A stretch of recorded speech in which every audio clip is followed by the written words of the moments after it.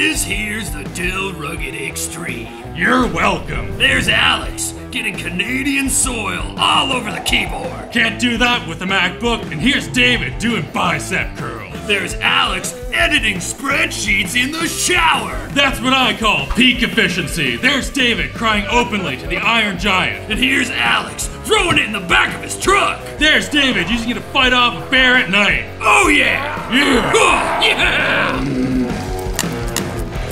But what has Dell had to give up so that the Latitude 7424 Rugged Extreme can handle those extreme conditions? And who is this beast actually for? Is your wallet full of pointless stuff like hotel room keys and spent gift cards? Well, Ridge Wallet can change those habits, and when you use offer code Linus, you can save 10% off with free worldwide shipping at the link below.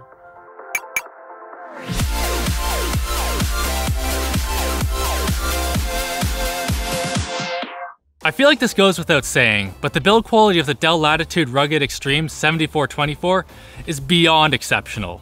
Like when I say there's no flex in the chassis, I don't mean there's like no flex when you just touch around the keyboard. I mean you could literally stand on this thing and it's not going to care. But although I appreciate the armor, the Rugged Extreme is still a shockingly thick machine. With around 60 millimeters of girth, it's not just thick, but it's like 3 times thicker than a thick laptop. But like, that thickness isn't here for nothing, since the Rugged Extreme sports one of the most impressive assortments of I/O I've ever seen, which might be kind of surprising given that you can't even see any of it right now. This is because one of the Rugged Extreme's key features is an IP65 rating against dust and pressurized water, so every USB port or headphone jack represents a potential ingress point. To combat this, Dell has locked all of these ports away, so accessing is a little different than your average laptop. So what you get standard is 2 USB 3 Type A ports, a standard headphone jack, USB-C, and power. From here you have some options for I/O based on exactly what your needs are.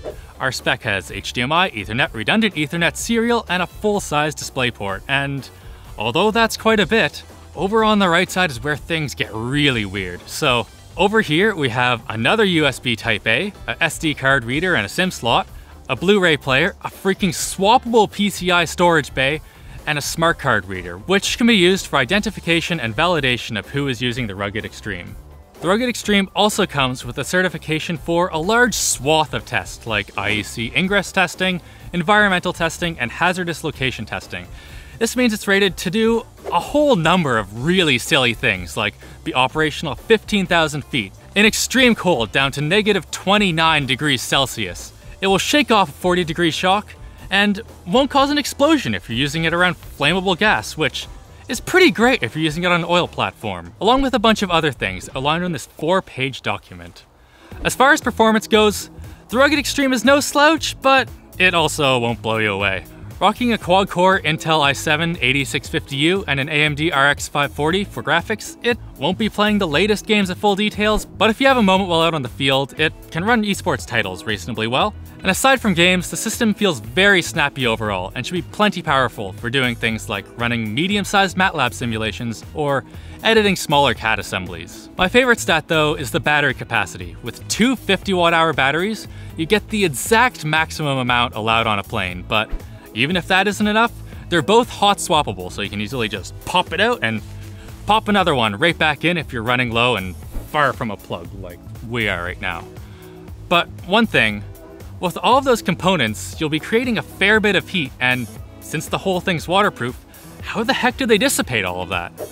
Well, if you remove the bottom panel, which actually is made of magnesium and not the plastic I originally thought it was, we can see that the heat pipes go from the GPU and CPU and storage, kind of like you'd expect, and then through a sealed wall with the heatsink and fan on the other side, allowing the heat to get out without letting any water or dust in. While we're in here, we get a glimpse at the Rugged Extreme's above average upgradability with easy access to 2 RAM slots and external access to the batteries and storage.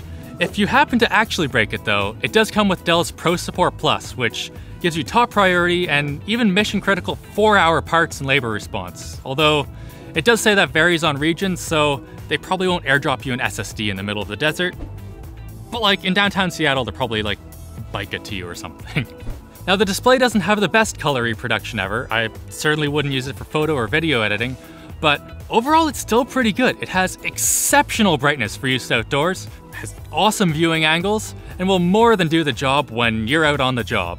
The Rugged Extreme also supports a touch display and pen support, which is conveniently located on the side of the laptop, and it's pretty easily the worst touchscreen I've used for years. But that's not without reason. Most touchscreens nowadays use capacitive technology, which uses the fact that your fingers are a bit conductive to determine where exactly you've touched on the screen. The Rugged Extreme, however, uses a resistive touchscreen, which works based on pressure being applied to the display, and also just makes it way worse to use with your finger. But it also still works when you're wearing gloves and have water or dirt all over your hands, so it fits the laptop.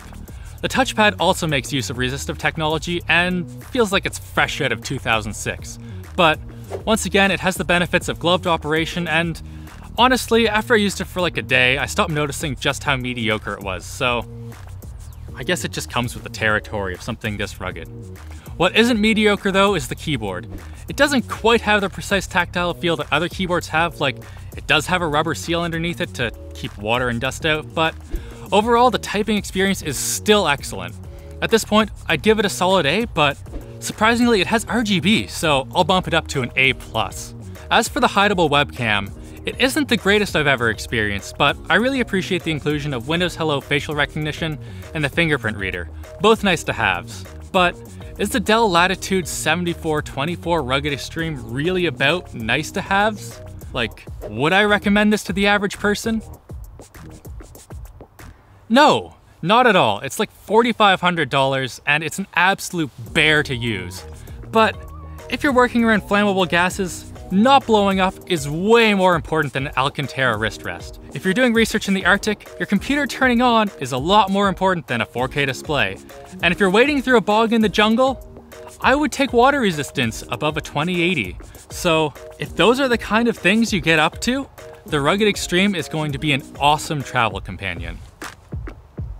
Audiobooks can be the perfect sidekick for any number of summer activities, like hiking, sunbathing on the beach, running, road tripping, kayaking. I mean, so many phones are waterproof now. Like, you can take audiobooks with you anywhere. And Audible has got you covered. They've got their Audible Originals collection that features exclusive audio titles created by celebrated storytellers from worlds as diverse as theater, journalism, literature, and more. And you can get your first audiobook for free, plus 2 Audible Originals when you try Audible for 30 days. Go to audible.com/Linus or text Linus to 500-500. One book that we suggest that is only available on Audible is Cracking the Tech Career.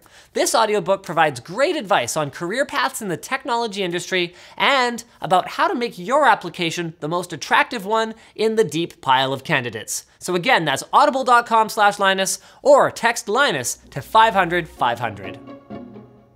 So thanks for watching, guys. If this video sucked, you know what to do, but if it was awesome, get subscribed, hit that like button, or check out where to find the stuff we featured in the video description, I guess if like you're a scientist or some crap. Also linked below is our merch store, which has cool shirts like this one, and our community forum, which you should totally join.